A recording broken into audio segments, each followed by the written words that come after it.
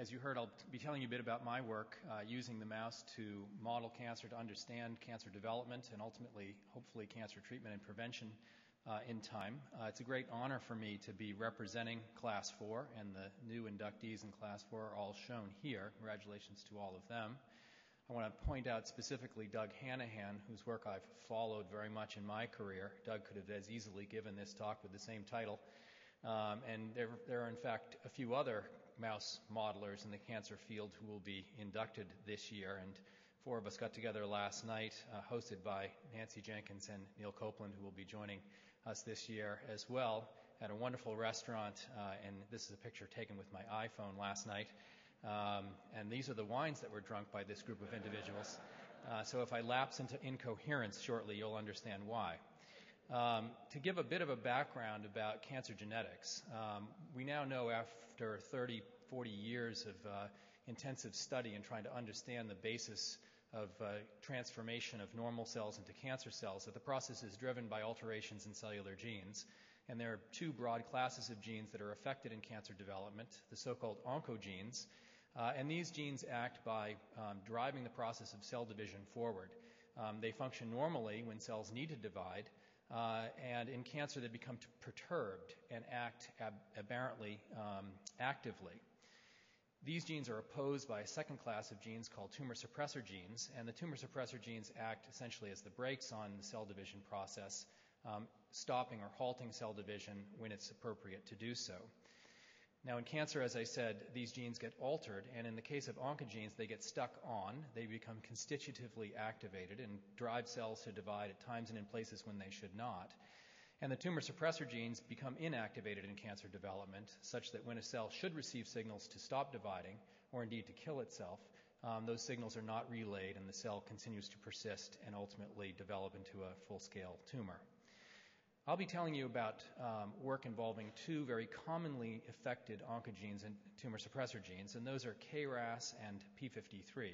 K-ras in the oncogene class, which is mutated in about 30% of all human tumors. It's a very essential signaling molecule in cells and gets stuck essentially by a point mutation which locks the protein in its active signaling state. And P53, which is a very commonly mutated tumor suppressor gene, mutated in about 50% of all human cancers. P53 responds to various forms of cellular stress and instructs the cell to stop dividing in response to that stress, to repair the damage, or else to kill itself. P53 is an essential component of many apoptosis pathways. Now, cancers arise from normal cells through the acquisition of multiple mutations in oncogenes and tumor suppressor genes and other genes, and much of the focus in the field for the last 30 to 40 years has been on the function of those genes in the context of individual cells. But we also know that cancer develops in a tissue in the body, and as such it has very important interactions with normal cells that surround it, cells of the immune system, stromal elements, the blood vessels, and even wild-type cells within a tissue can affect the growth and behavior of incipient cancer cells. Moreover, cancers typically don't stay where they start. They move in the process of metastasis, and in this fashion they also interact with many other cells of the body. And so for this reason, Doug Hanahan, Neil Copeland, Nancy Jenkins, myself, and many others in the field have been studying cancer using mouse models of the disease. And we've followed on the pioneering work of Palmiter and Brinster and Phil Leader and Rudy Yanish and others who used the first methods of genetic manipulation in the mouse to develop strains that were cancer-prone in order to do things that we can't do as easily or at all in the context of human beings. Mice, as you know, are a very good model of human biology. They are very similar genetically, but importantly, they are not identical. As this image illustrates, mice are not humans. There are differences, and we have to pay attention to those differences as we interpret the results from our mouse model studies and their application to our understanding of human cancer. But this slide also makes the important point that that humans are not identical either. We differ genetically, and those differences influence various features of normal physiology, but also tumor development. And this actually is an advantage of using the mouse, because we can control the genetic background of the mouse to make each animal in our colony essentially genetically identical. And this way we can grow up large numbers of animals which differ only with respect to the tumors that are developing in them, and thereby isolate specific differences involved in cancer biology.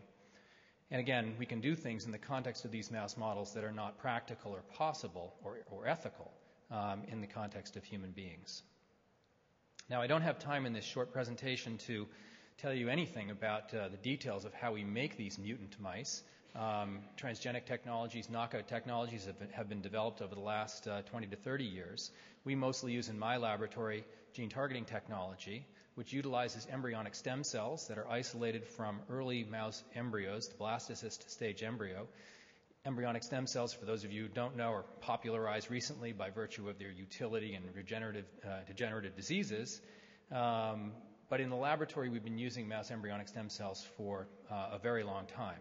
We can take the cells out, manipulate them in the lab by altering their genes, and then we can return the cells, the manipulated cells, the mutant cells, to a normal blastocyst stage embryo, and that animal, that embryo will develop to term and result into a chimeric mouse, as shown here, and we can tell chimeras based on the different coat colors.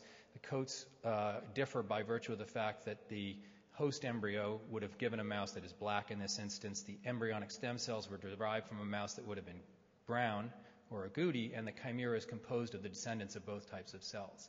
Because we've manipulated the cells in the laboratory, some of the descendants of the, quote, brown cells carry the mutation, and we can then breed those animals and pass the mutation on to a whole generation of mice, and thereby study the consequences of that mutation in the whole animal. We and others use now many, there are hundreds and hundreds of genetically manipulated mice of this sort that develop cancer by virtue of the mutations that we've introduced into the germline. And much of the work in the field studies the process that unfolds from cells that are initiated by these mutations to a full-scale tumor has developed. I think Doug Hanahan has actually done the most extensive work in this field using this type of model to understand the fine details from initiation through progression to metastasis. And we can learn a lot of cancer biology, and we have learned a lot of cancer biology by dissecting what these different arrows mean. In addition, these mice are becoming increasingly useful for practical applications. Once you have a faithful model of human cancer, you can use it to study new therapeutics, early detection strategies, or indeed ultimately chemoprevention. And again, we're finding a greater degree of adoption of these models, not just in academia, but also in industry. Now, my laboratory is focused on many types of cancer, but primarily lung cancer. And lung cancer, as I think you probably all know, is the major form of cancer killer in this country and around the world. There are about 160,000 deaths from lung cancer in the United States each year, and more than 1 million worldwide. And unfortunately, cancer cure rates are minimal, especially with advanced disease. Individuals have an average 5-year survival of about 15% post-diagnosis. And this is due in part to the fact that tumors are often diagnosed way too late, once they've spread beyond the lungs in the form of metastasis. And this is illustrated here for patients who have distant metastases at the time of diagnosis, which now represents more than 50% of all patients. The 5-year survival rate is about 3%. So there's a clear need to do more here, both to develop new medicines to treat advanced cancers, but also to understand the process of cancer development so that we can either detect it earlier or block this from happening. Again, I don't have a lot of time to go through the details of the kinds of strains that we use, but I will tell you 3 short stories related to basically a pair of strains that we've constructed, including the one shown here, which has an alteration in this gene I mentioned earlier called K-ras. It's a very important human oncogene and mutated in about 30% of human lung cancers, of the non-small cell lung cancer variety. And what we've done is to introduce a mutation in the gene that activates it, but we've also introduced a transcriptional stop element, shown here, which blocks the expression of the gene. Therefore, the gene is present in the germline, but it's not active. The mutation is not felt by those cells by virtue of that transcriptional stop element that we've engineered in next door. However, the stop element is surrounded by short sequences called LOXP sites, such that in the presence of an enzyme called CRE, the LOXP sites get removed and the gene turns on. And this gives us great flexibility to study the consequences of RAS activation where and when we want to see it. And in the lung cancer models, we use inhalation of a virus carrying CRE recombinase. Inhalation of the virus, the cells in the lung get infected by the virus carrying CRE, stop element gets removed, the RAS gene turns on, and then stuff happens. And this gives you an illustration of what happens. We find early on, following RAS activation, hyperplasias. This is a tissue section, and you can see a thickening right here. Too many cells that should be a normal single-cell layer now building up upon one another. This is called hyperplasia. These lesions will give rise to solid masses called adenomas, benign tumors, which can progress to adenocarcinomas in time. We've done a lot of work over the years trying to figure out the step even before this step, and I won't go through this, but we have evidence that a tissue stem cell is the cell of origin of this cancer, and there's a lot of interest in stem cells in cancer these days. And we've also looked at the end of the process. Following advanced adenomas in the lung, we can also drive metastasis formation using a combination of RAS mutation with a p53 mutation. And these two mutations together collaborate to allow the tumors to progress to the point that they metastasize. And we're doing a lot of work in my lab these days trying to study the detailed mechanisms of metastasis. Ultimately, we want to understand what all these arrows mean in molecular detail, and we're using all sorts of molecular technologies to try to understand that. So let me now tell you briefly a few short stories. The first has to do with using these models to try to understand the consequences of manipulating these cancer genes in the context of an evolving tumor. The first was motivated by the success in developing drugs against the oncogenes that I've mentioned, and there are many examples emerging now of very specific targeted agents that counteract the consequences of mutations in genes like HER2/neu or the EGF receptor, and the drugs are shown here. We asked the question, are the tumor suppressor genes likewise important in the fully advanced tumor? In other words, is the inactivation of a tumor suppressor gene required for the biology of the advanced tumor? And the way we did that was to use genetic engineering again to construct a p53 allele, this is that tumor suppressor gene that I mentioned, which is off in the germline configuration. The policeman is no longer on the beat. But using the same locks, stop, locks strategy, in the combination with Cre recombinase, we can activate the gene and allow the p53 to be functional again, to bring it back to life in the consequence of an established tumor. And so David Felzer in the lab used this strategy to bring together a mutant p53 allele that's activatable with a mutant RAS allele, not the one I mentioned before, but a similar one, in an animal that allowed us to activate the gene. And so he activated Cre and turned on p53 in fully established tumors, and we saw very striking results. This is images from a section as well as micro-CT images that allow us to follow tumor development over time. And what we observe is that indeed, when we activate p53 here, tumors stop growing and actually start to regress. So the fully established tumor really does care if p53 is missing or present. And this is also seen histologically. This is what one would see if one were looking at a tumor lacking p53. It's a juicy tumor full of nasty cancer cells. But if you turn p53 back on, you see big holes developing. And that's because p53 is acting to eliminate those cells, either by cell cycle arrest and senescence and removal of those senescent cells, or by apoptosis. We're still working that out.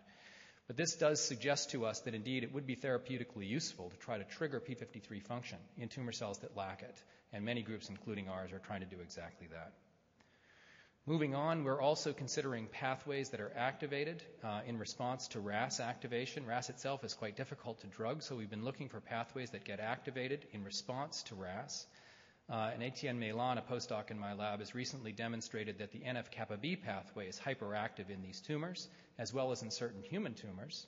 And so using this genetic model, he asked the question, if we inhibit NF-kappa B function, a very important signaling function involved in cell survival and inflammation and other important processes, using a genetic trick by expressing an inhibitor of NF-kappa B activation, so-called I-kappa B superrepressor, in developing tumors, what would happen? And again, it was quite dramatic. If you don't express this inhibitor of the NF-kappa B pathway, you develop tumors, as we would expect. But if you express the inhibitor of NF-kappa B, now we see a very dramatic decrease in tumor development. And now we and others are focusing a lot of attention on this pathway as a possible route to therapy for lung cancers that have RAS mutation, possibly p53 mutation as well, that have evidence for NF-kappa B pathway activation. Now, in the last minute or so, I'll tell you just one last short story. For those of you who are not in this field or follow the fields closely, Molecular technologies are extremely important these days. Using gene expression arrays like the one shown here, one can assess the function of essentially all genes in a tissue sample, normal or tumor. Look at the activity state of thousands of genes simultaneously, as was done here, where blue and red are indications of levels of expression, low and high. And we can therefore determine whether tumors and normal tissue differ in critical pathways. This is used for lots of different reasons in the field, but in this case we decided to look for whether there were markers that we could image as possible routes to early detection for lung cancer. And David Kirsch in my lab, working with Ralph Weislater, in fact found that there were enzymes in the cathepsin class that were upregulated in lung cancers compared to normal lung. And we focused on the cathepsins because Weislater's lab had actually developed chemical probes that could be activated by cathepsin activity. These probes were inactive in the native state because of quenching, but when released from their scaffold by cathepsin enzymes, they were freed and could be fluorescent. And so we decided to test this in our mouse model of lung cancer. And working with Ralph's lab, we showed, in fact, that in contrast to animals lacking tumors, which had a very dim signal with this probe that had been injected 24 hours previously, animals with lung cancer had very substantial signal. And these lesions are 1 millimeter in size. And I point out that we didn't do anything to these tumors to make them glow. This is taking advantage of a biochemical alteration that naturally arises during tumor development. Now, I actually don't know whether this particular probe or even this target is going to be useful ultimately in early detection and diagnosis of lung cancer and other cancers, but this strategy certainly will be. And this experiment provides proof of principle for that process. So I've gone over time, and I'll just end by reminding you that the mouse models that we and many of us have created over the years have great utility in helping us understand the processes that go wrong during tumor development and give us tools to ultimately figure out better ways to control cancer. And I'll stop there and just show the names of the folks who've participated in this work and happily answer some questions. Thanks very much.